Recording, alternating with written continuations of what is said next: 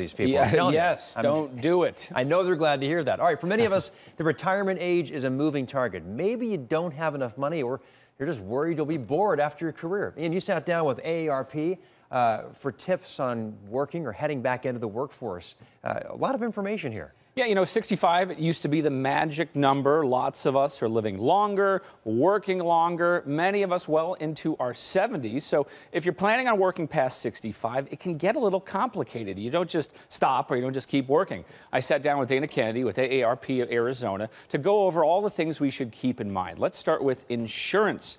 Are you going to go with Medicare? Or are you going to go with your spouse's health care? Or maybe your employer offers health care. If you're self-employed, you can get dinged for signing up for Medicare late. So you want to look into that. Pensions, Social Security, those also come into play. Kenny says it may be a good idea to hold off on dipping into those accounts. You want to kind of delay your Social Security benefit as long as possible so you get that full Social Security benefit. Since more and more people are living much longer than 65, 66, 67, you want to make sure that you get that full benefit.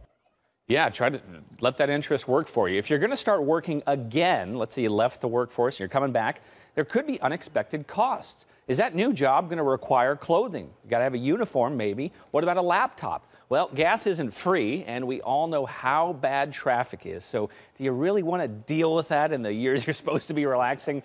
Kennedy says happiness has a lot of value, too, in that new career. Really look at what you're passionate about, and if you can match that passion with something that you want to do. Because you're right, you might have had a very stressful career, and you want to go back to a very stressful environment. Very good tips there. Now, a skill set is something you may need in a new job. Technology is always moving fast, so you may need to brush up on some of those skills.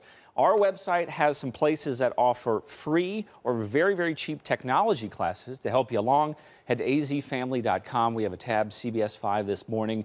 ASU, one of them. I mean, some of the classes are $15, $20. Yeah, and you can get some very, very valuable skills to kind of help you get going in your new career path. And there's tons of options.